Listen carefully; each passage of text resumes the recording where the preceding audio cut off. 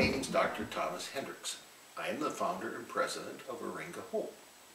Recently, I was in Usukami, where I was talking to Pastor Pascal from our partner parish.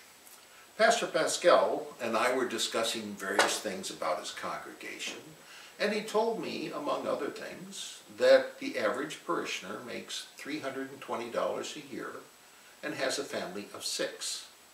Well, this is pretty typical for the rural Iringa region and places them among the poorest people in the world, well below the level of extreme poverty as defined by the United Nations.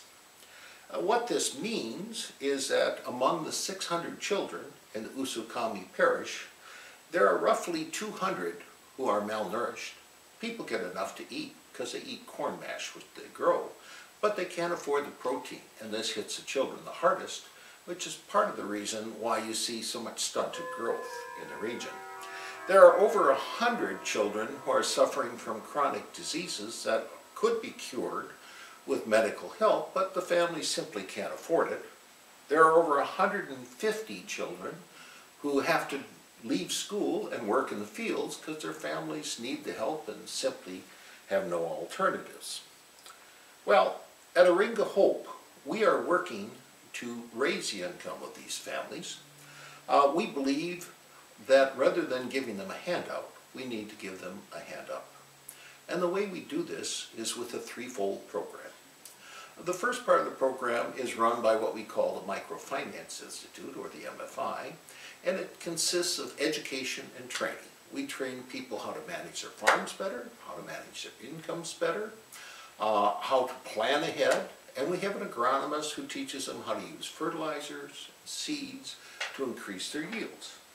Second part of the program is we develop a microfinance co-op in the village. This allows the farmers to borrow money to plant their fields. One of the big problems that the farmers face in Usukami is there's no place to get money.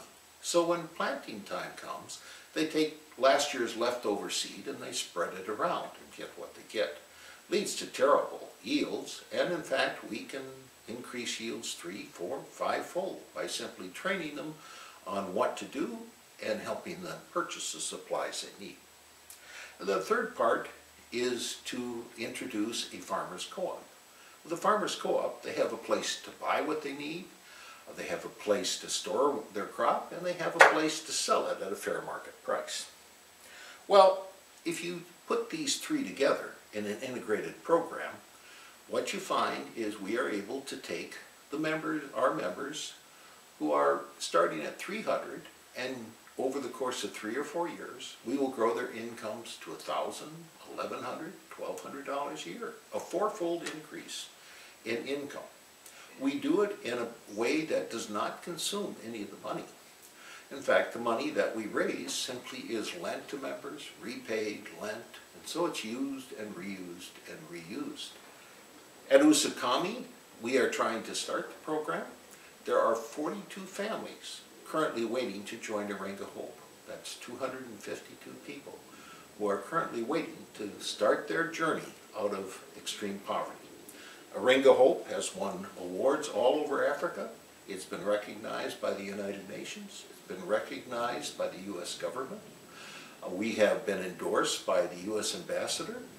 So the program so far has taken 20,000 people in rural Iringa and raised their standard of living. As I said, right now at Usukami, there are 42 families that are waiting.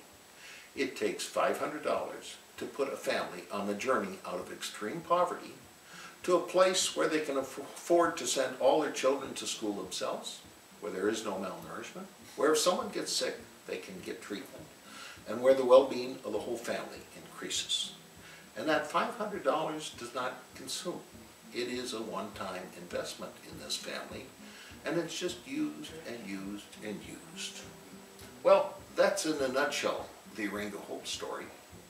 As I said, Usukami has 42 families waiting to start this journey. It costs $500 a family. The question is, how many of them will we be able to start this year?